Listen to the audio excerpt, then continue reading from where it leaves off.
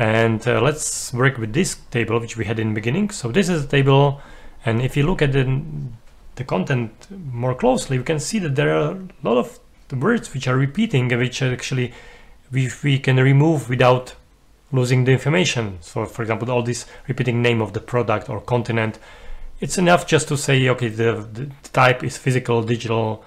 It's obvious it's all about the product. So just can start removing it manually, or you can just use the help of the text replace tool in PowerPoint. So it's over here. Go here, replace tool.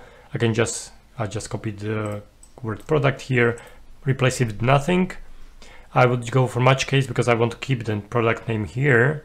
And then when I go here, find next and replace, it will start replacing me this product name with the empty word. And the same way I could do with the continent and with other repeating words. So this way you can simplify the content and get more space. And the shortcut to use this replace tool is Ctrl H. The similar as Ctrl F is for find. So if you like shortcuts, this is quite saving time if you are handy, if it gets if you get used to it.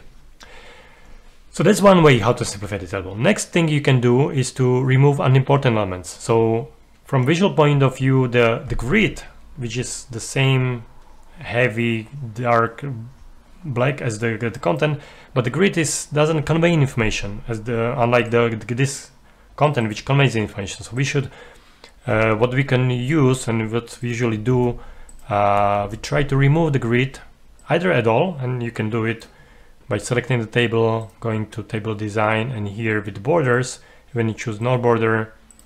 And many cases when you have enough margins, which we've been working in the first part, if there's enough margin, maybe you don't need grid at all if the table is not stuffed too much. However, if you prefer still have some grid, at least change it to some lighter color. So in order to change the color of the grid, you firstly need to choose the pen color over here. So not the black one, but the gray one. And then you can choose apply the border. So we don't have to go for all borders. We can just go for inside borders, and it will get a table like this, which is much more lighter and is focusing on the presenting the content. Next thing which we can do to simplify the content is to replace the text information by the graphical symbols. So in either case, let's go for rating, and rating can be actually replaced by stars symbol.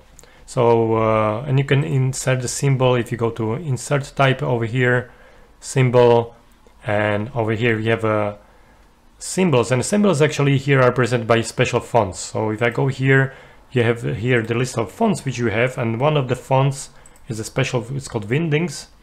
There's Windings 2 and Windings 3, I think too, but let's go for the basic ones. And here's this classical common top symbols used, and here we can use the star. If I double click it, or if I put here insert, it will place the star on the place where I had the cursor. So I can just put 3 away, copy this one clipboard, Ctrl C, Ctrl V to paste it. And so I have 3 stars over here. And the similar way you can just quickly replace this one by 5 times stars. So it doesn't take much time. This is the classical character, so you can change its color if you want. You can change the same way as you change other colors. So we can make it yellow or increase the size.